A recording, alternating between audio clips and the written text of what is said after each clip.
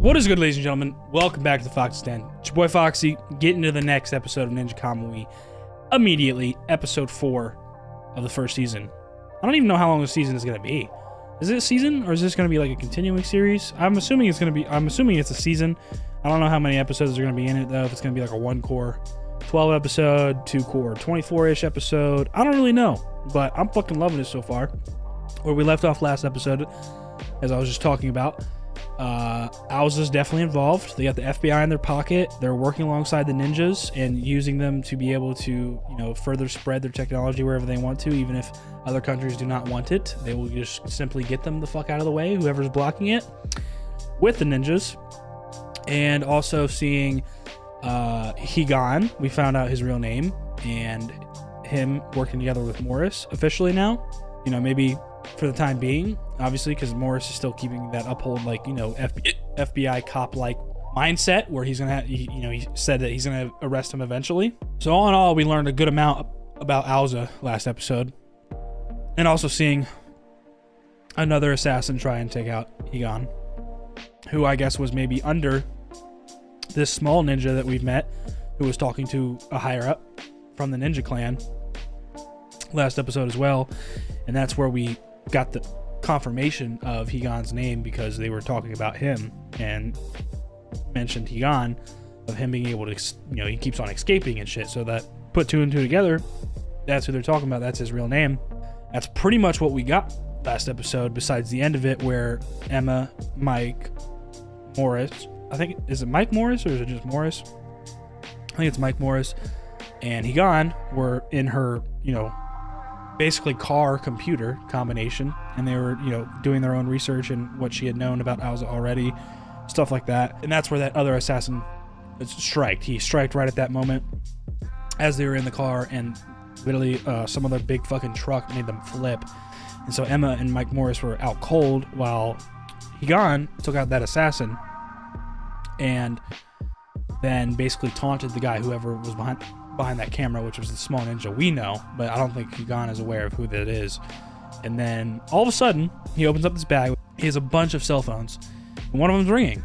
Answers it, and the motherfucker's like, "Oh, we can finally talk, Higan." And he's like shocked, obviously, because nobody should know his real name. At least that's what it seems like to him. Nobody should know it. So he's very shocked by him, whoever this is, knowing his actual name. And it seems that maybe we'll start right where we left off and get into that conversation, I'm hoping. So that's where we're at. Let's get into the fucking episode. If you guys enjoy the reaction, please like down below, comment, subscribe if you're new, hit that notification bell so the next one's dropping. Let's get into it. Ninja Kamui episode 4.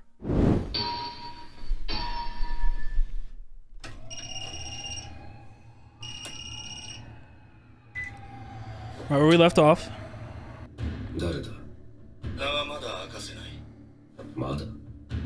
Auzaシティへ行くのだろう。町は幾重もの防犯システムに守られている。信用するとでも思っているのか。人を知り、我を知られぬ仕業こそ忍びの者の後者とはいえ。その歌、忍びの。A ninja poem. 私もお前と同じ立場にいる。抜け人か、信じるかはお前次第だ。So it's someone else who's exiled just like him. So that at least is a little bit more trustworthy. But who exactly is it? Because once he mentioned that ninja poem, he was like, "Oh, it's something that we both know." Damn. Yep. In the hospital. He has a daughter. His wife. Yeah. Putting too much work into your job. You gotta say hello to your family, man.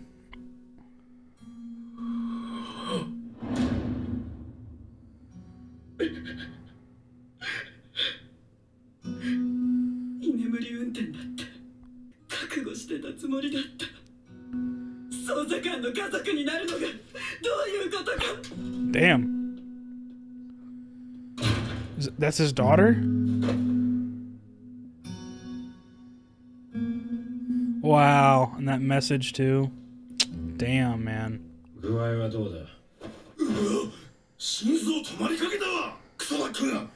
Oh, so that was a while ago.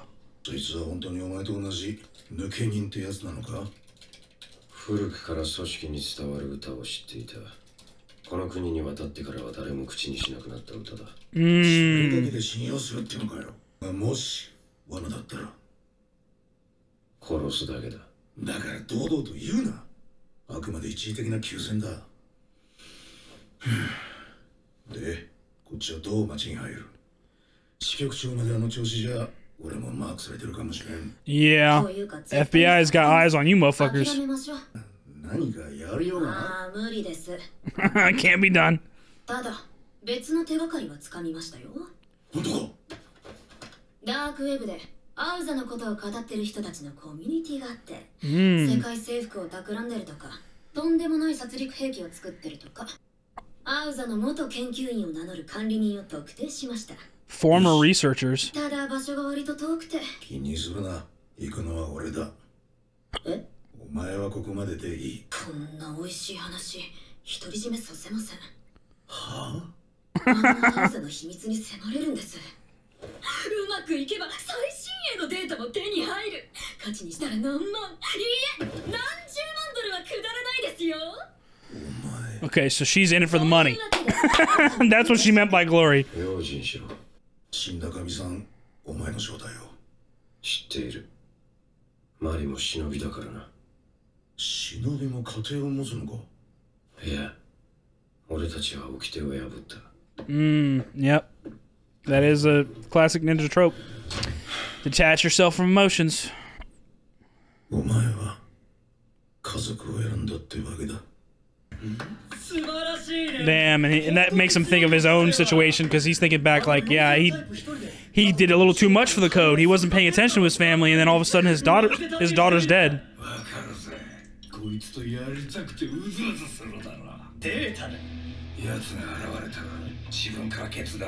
You gonna bend over for him?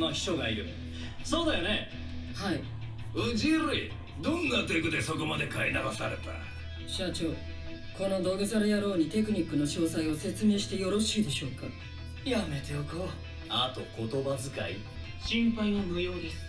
シティの防壁は 100% 100% impenetrable. 待て待て。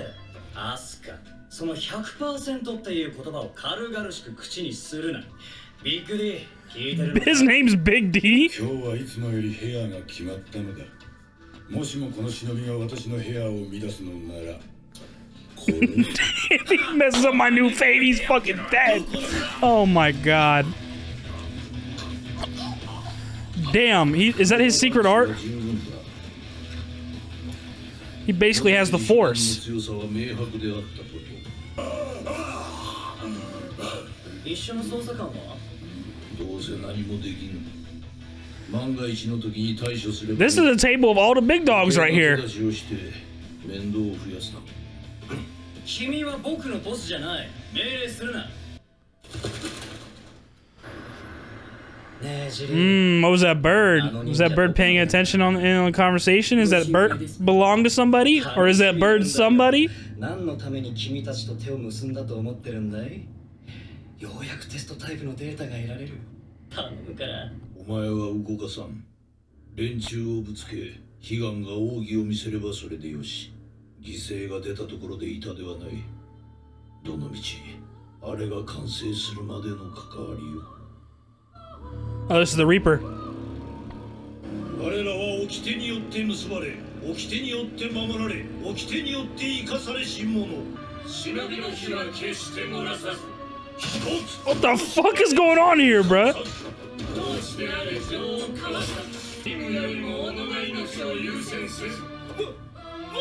Always the mission first.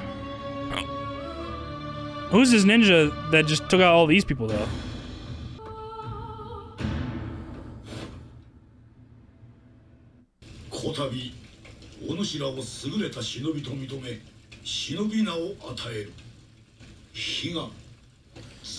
Oh, a flashback. そう名乗るがよい。は、与えられるのはそれだけではない。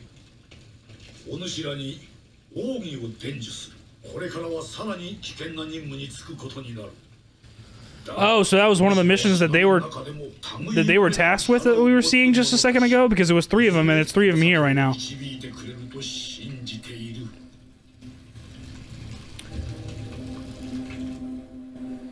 And they're getting, that looks like there was the new head of the clan.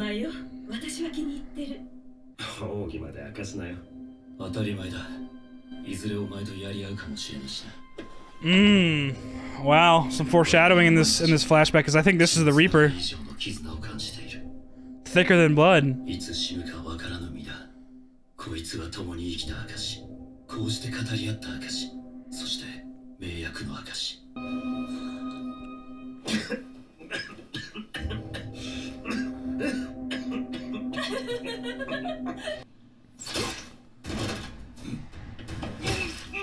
Damn! Bro, they make such swift work. Easy.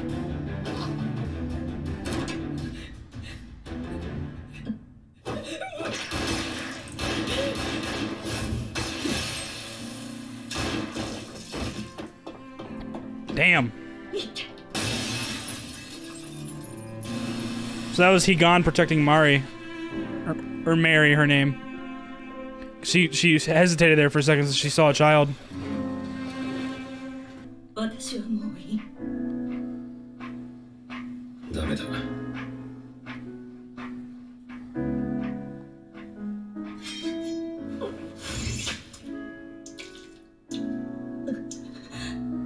Damn, she was ready to kill herself? Wow.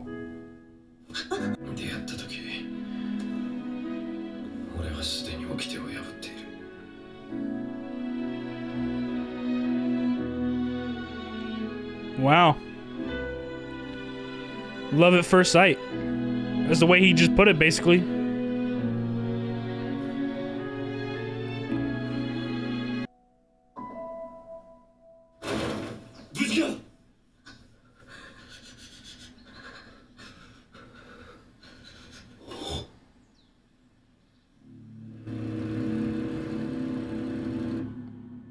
Is that when he noticed that they had a relationship? I mean... Oh wow, he still holds on to that fucking sake cup. He's been tasked with killing him. He's gonna run into him. That's his old fucking teammate.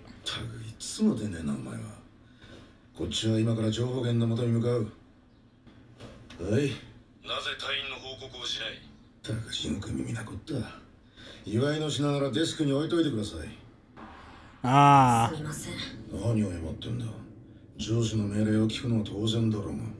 Yeah, because she's not close to retirement or anything. She has other cases that she needs to work on, probably.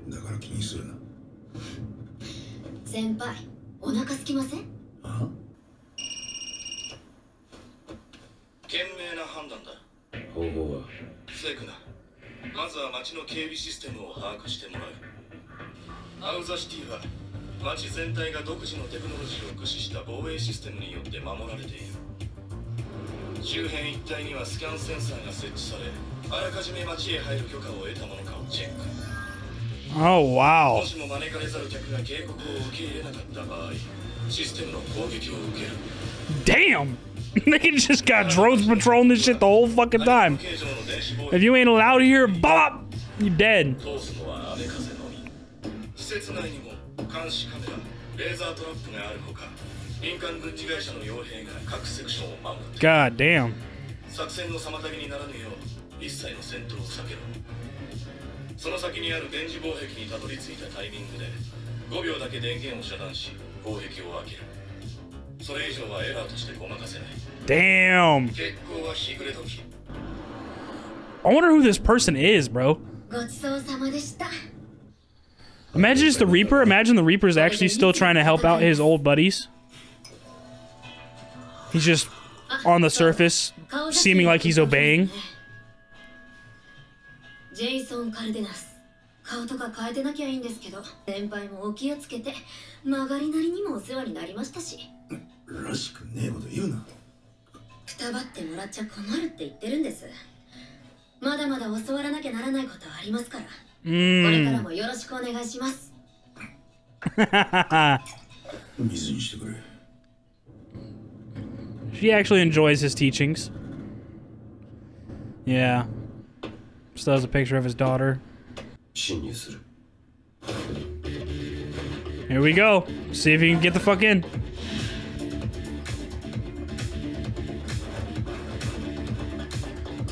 So it doesn't matter if the cameras see him?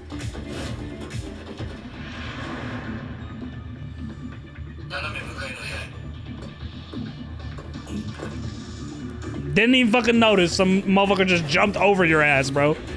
Ooh, parkour?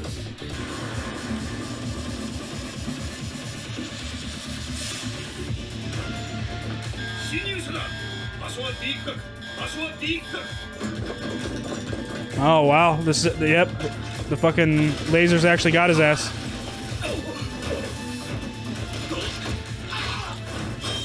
So clean, bro. I was about to say, I don't think you could actually get past those lasers since they change every 2 seconds. Made it pretty realistic.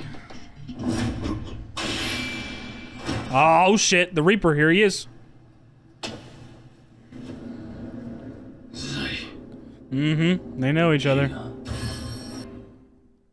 No! Come on, bro. Okay, thank God I got another one to watch. Holy shit, bro. Right when they meet up. Crazy cliffhanger. Holy fuck. Alright, guys. What another fucking amazing episode in Ninja Kamui. This one really starting to heat up on him trying to get into Auza City. Shared a little bit more information with Mike Morris and Emma towards the beginning about like who he's meeting up with. I mean, that's pretty much where we got right where we left off of last episode, was that phone call, and apparently it's somebody who's also been exiled from the clan, you know, an ex-ninja, and they repeated a poem that he only people from a certain age from that, you know, old clan would know. So that's what really propelled him to somewhat trust him. And then he actually went to this location eventually after sharing some of this information with Emma and Morris. We also saw a little bit of a meeting between the head of Auza, his supervisor, or not supervisor, but fucking like assistant or something like that. Some dude named Big D, who ain't fucking with nobody fucking up his fade. You better watch the fuck out. And then the current head, I'm assuming current head of the ninja clan, the small ninja, and somebody else was there. It looked like maybe like an AI robot, so to speak, because all I remember him really saying, or the robot really saying, if it is a robot, that the security systems are basically 100% impenetrable. And then the fucking, you know, head of Auza was like, whoa, whoa, whoa, 100%, be careful how you say that, you know, or how leisurely you say that, you know what I'm saying, before you say 100%, and then he gets the fuck through. Gave us that information, saw that little talk, and it seems like that's the table with all the big head honchos, you know what I'm saying. I don't know how Big D's involved, I don't know how the rest of them are involved, business, you know, relationships, whatever have you, but that seems like the table of the top dogs.